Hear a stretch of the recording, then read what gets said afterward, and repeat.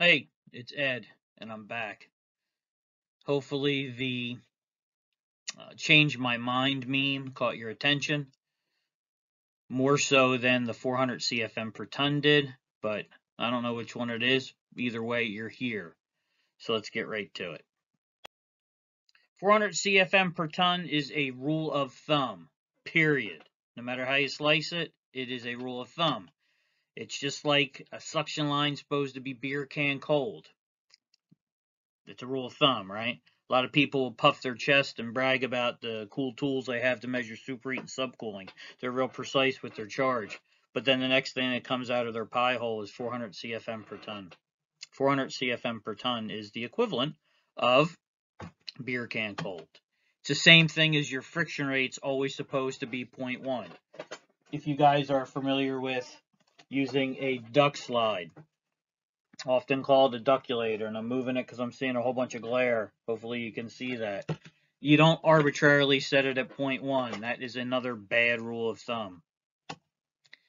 It's like using a non-contact voltage tester to confirm a circuit is open or closed, or using it to troubleshoot systems. That's a bad idea. 500 square foot per ton, or 400, or whatever it is where you live. There's another one. Rules of thumb. They are no good. Your airflow is supposed to be based off of your sensible heat ratio. We look at our sensible gain, we look at our latent gain, we look at our total gain. And look at that, I forgot to write gain after latent. Oh well. I don't have to go back and fix it if I don't want to.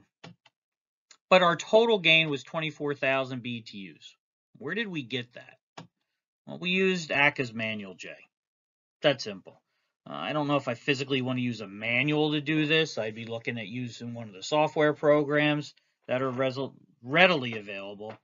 You got your quick model and some Elite and RightSoft and some easily accessible stuff. And if you want to do it basically for free, there's always Cool Calc.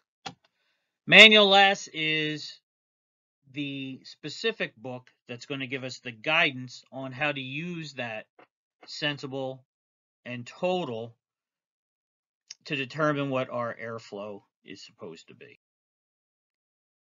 Our system's airflow is going to be based off of the sensible heat ratio of the structure. We used manual J to determine our total, our sensible, and our latent. So to solve for our sensible heat ratio, we divide our sensible gain by our total gain. If our total gain was 24,000, our sensible gain was 18,000, it would look as shown, with 18,000 being divided by 24,000, which equals 0.75, or a sensible heat ratio of 0.75. I mean, 75% of the gain, or the heat coming into the house, is sensible. The remainder, of the other 25%, would be latent. Moisture, water, that stuff. 0.75 represents a house that is fairly leaky. Manual S gives us this nice chart for us to ballpark, and yeah, ballpark, our cooling CFM. Our total being 24,000 with 22,000 BTUs of sensible gain. We see that our sensible heat ratio is significantly higher than in the previous example. That 0.91 sensible heat ratio is indicative of a house that is reasonably tight.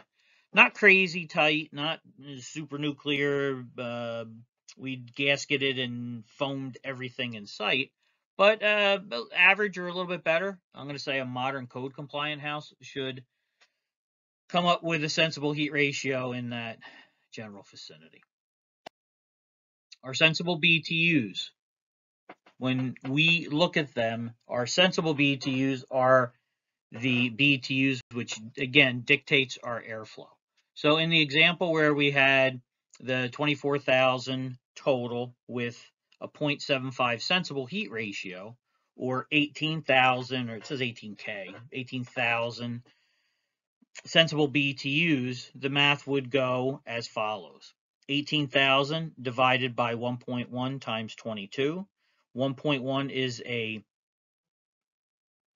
number that is in the formula that is always there.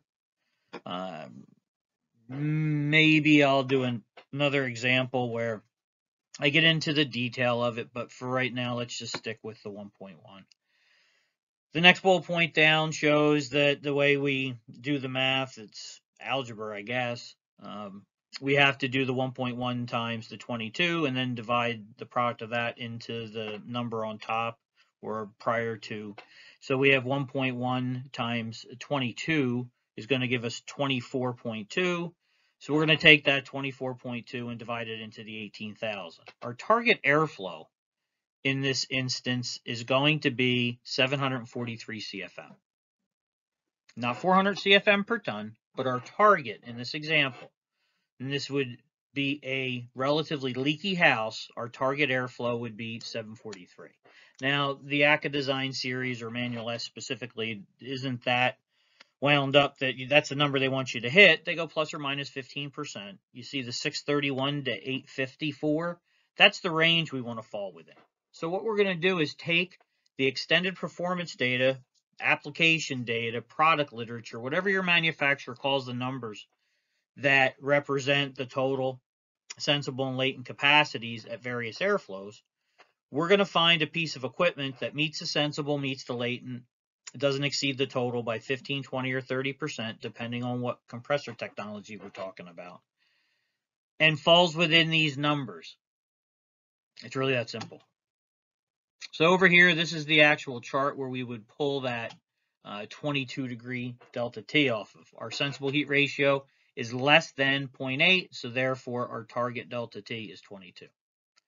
In comparison to, we have 22,000 BTUs of sensible gain on this example. Still 24,000 BTUs total, just like the previous example. And I'm not going to go through the math as detailed on this one, but we do the 1.1 times our 18-degree delta T.